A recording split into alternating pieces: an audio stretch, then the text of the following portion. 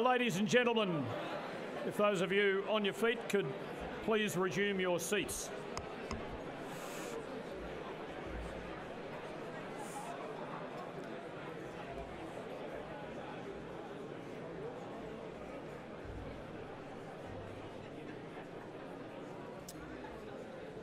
Thank you, ladies and gentlemen. He told me not to mention this, but I was just, when I sat down after my introduction, I spoke to Stephen Fox and he had his back to me and he refused to answer, and then it was pointed out to me that I'd called him Stephen and not Stuart, and I don't know how that happened, but anyway, I won't be invited back, so I'll try and go out with a bang tonight. Good to have you here, Stuart. Our first speaker tonight is Martin Flanagan. Martin played and coached footy in the 1970s at the University of Tasmania. He was a popular and colourful figure at an amateur football club with myriad colourful figures and riotous social life. Remarkably, the club not only survived the era, but actually managed to win a few premierships along the way. Martin had a keen sense of the ridiculous, but this was rounded with the curiosity of an intellectual.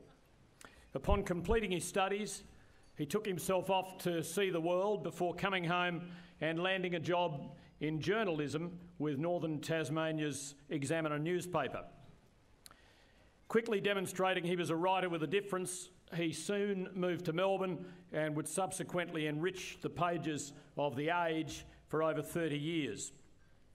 His writing has covered such terrain as war, Indigenous Australia, contemporary politics, family, and occasionally even our native state of Tasmania.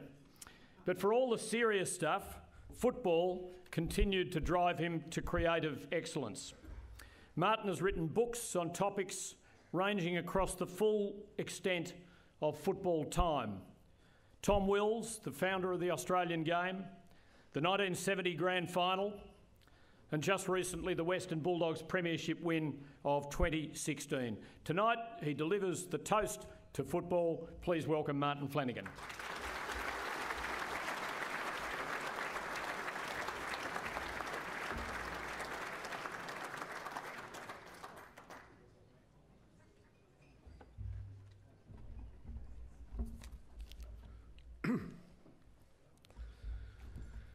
If you drive through the Tasmanian Midlands from Launceston to Hobart, as you pass through a clump of houses called Cleveland, you will see on the left Joe Pike's paddock. This is where my father saw his first games of football as a child in the years immediately following World War I. My grandfather, a railway ganger who could write no more than his name, was the backbone of the Cleveland Football Club. These were the years before electricity, before radio, and so my father's earliest football memories were sitting around at night listening to his father and older brothers talk about the difficulty of getting a team because so many of the local lads had died at Gallipoli or on the Western Front. But when Cleveland did get a team together, they played in Joe Pike's paddock. So that's where it starts for me, what I like to call my footy dreaming. Cleveland had something else. It had the memory of a champion. George Chalice was a mathematics teacher who played football on the wing and was renowned for his speed and accurate passing. Chalice had been one of Tasmania's best at the National Carnival of 1911 and one of Carlton's best in the 1915 Grand Final when they overcame Collingwood. Within 12 months, Sergeant George Chalice was blown to pieces in France. Nothing whatsoever of him remained, but a large gravestone stands in his memory in the small churchyard opposite Joe Pike's paddock.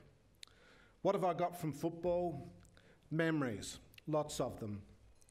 In the aftermath of World War I, a young returned soldier who had been gassed and wounded and lost two brothers in the slaughter took up land outside Latrobe on Tasmania's northwest coast. My grandfather, Patrick Flanagan, followed Latrobe, having lived in the district since he was a boy.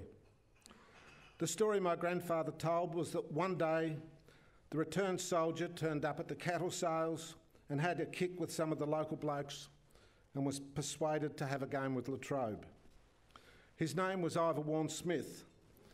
He would later win 2 Brownlow medals with Melbourne and, as chairman of selectors, be the power behind the throne during the 1950s and 60s when Norm Smith's Melbourne side won 6 premierships. My grandfather only went to Hobart once in his life. That was to see Warren Smith lead the North West Football Union against the hated TFL, the Hobart-based association that thought it was the VFL and sought to rule accordingly. Warren Smith was injured early and the Union lost. Well, that was how the story came down to me 60 years later. That's a long time for a story to travel, but something about the Australian game, some innate power it possesses, has been able to propel stories with rare power. That is why the pre-match entertainment before this year's Dreamtime at the G Game may be the most powerful message Aboriginal Australia sends non-Aboriginal Australia this year. My mother's family, the Learys, were farmers in the Green Hills up behind Devonport. They were musical people, but they had footy stories also. Before World War I, when a 20-year-old member of the clan lay dying from what was then called a leaking heart, his brother went to the grand final between Ulverston and Devonport with 2 carrier pigeons, one to send home a score at half-time, the other to send home a score at the end of the game.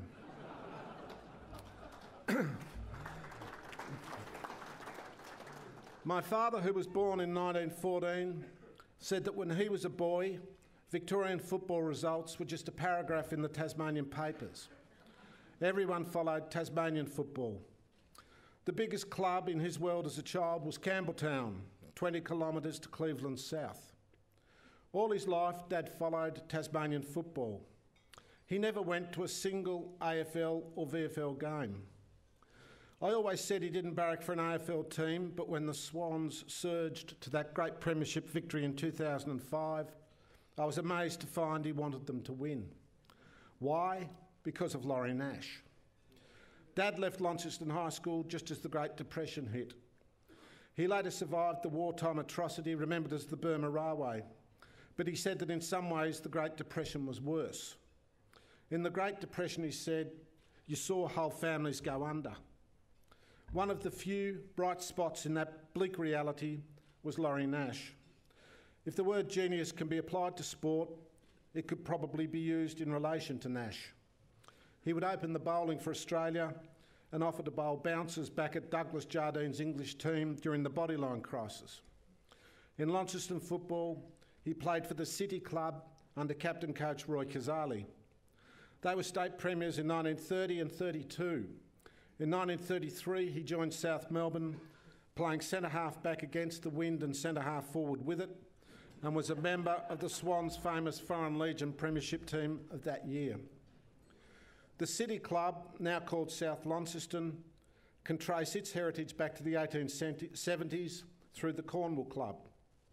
In 2013, the AFL ushered South Launceston from the statewide league and replaced them with a so-called franchise.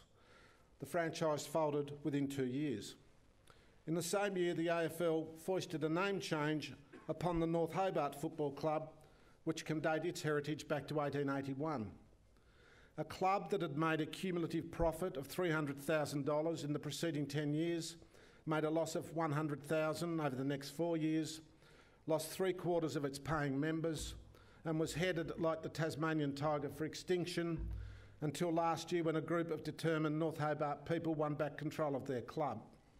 They now have no debt and some of the best juniors in the state. Go North Hobart.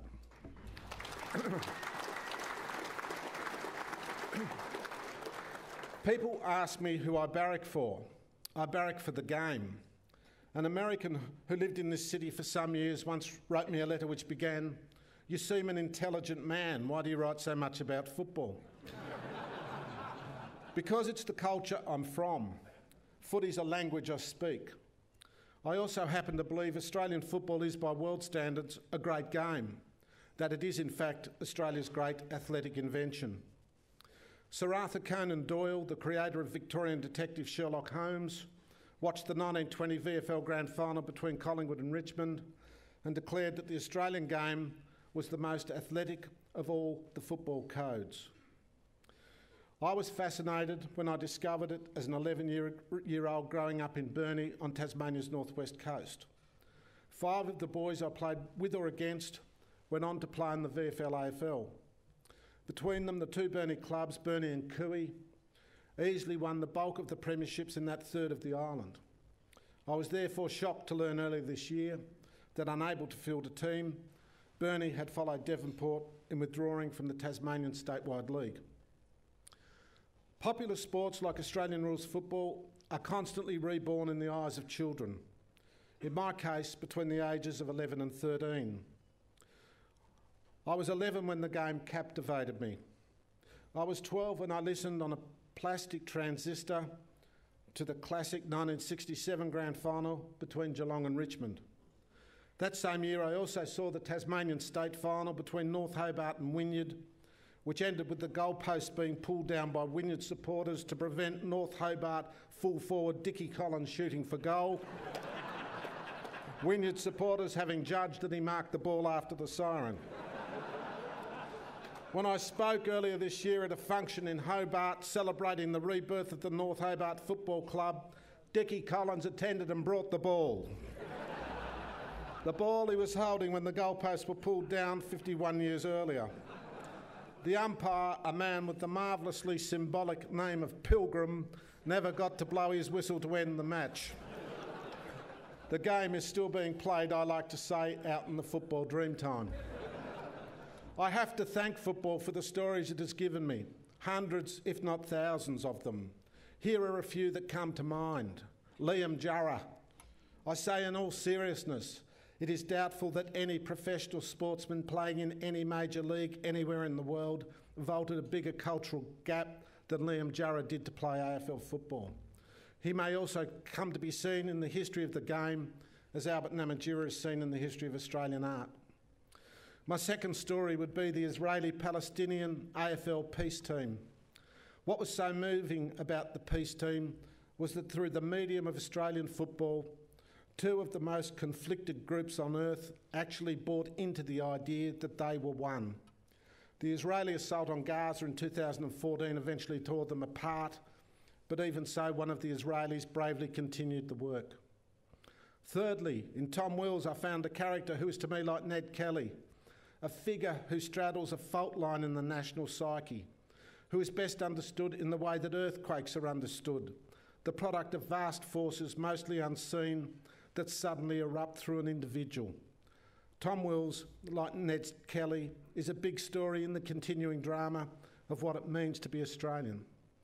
My fourth story would be driving from Melbourne to Darwin with Michael Long, crossing this great continent of ours from south to north with someone who was known every time he stepped out of the car. My fifth is the Bulldogs coming from nowhere to win in 2016. I could go on and on and on.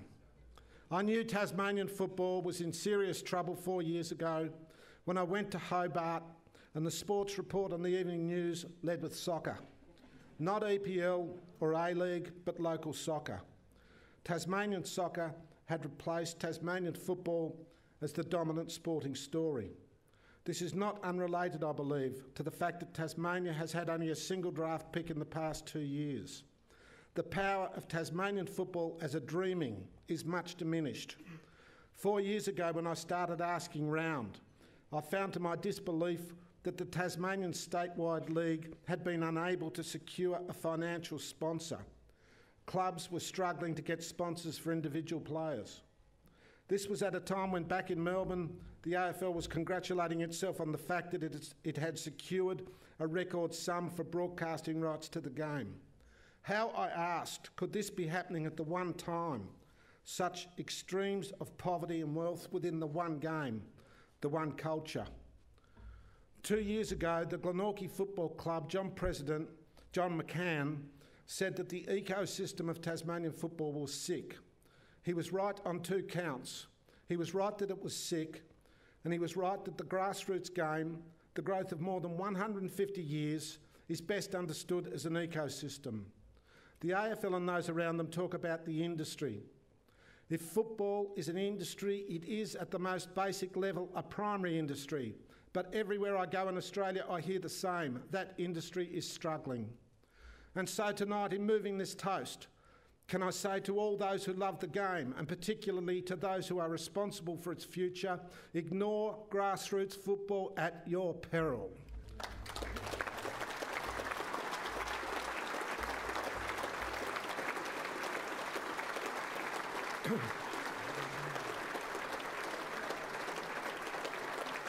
Ladies and gentlemen, I ask you to be upstanding.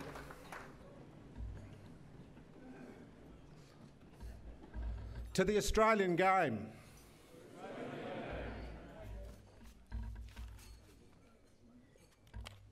Cheers.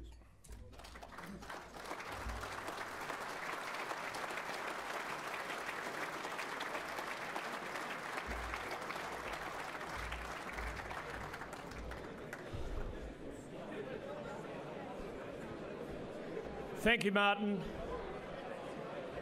And you know, I was a kid back in 1967 as well, and my recollection of that game, which I didn't attend, it wasn't broadcast anywhere because the gate was actually protected. You couldn't even hear it on the radio. I had to rely from Devonport, 30 miles away from Burnie, on radio quarter-by-quarter scores. And the final score took a while coming through because there was a fair bit to sort through in the minutes that followed the final siren and the goalpost being pulled out. But it was a hell of a story. The Sporting Globe over here, I think the following week, had it front and centre. And I was surprised why everyone was so shocked about it because it didn't seem a totally abnormal thing for me to happen in Tassie. Stephen Smith, the President, will give an appraisal, not a mark, but he'll talk about what Martin has had to say and what Bob says later on. Enjoy your main courses, and we'll be back with Bob Murphy's reply to Martin Flanagan shortly.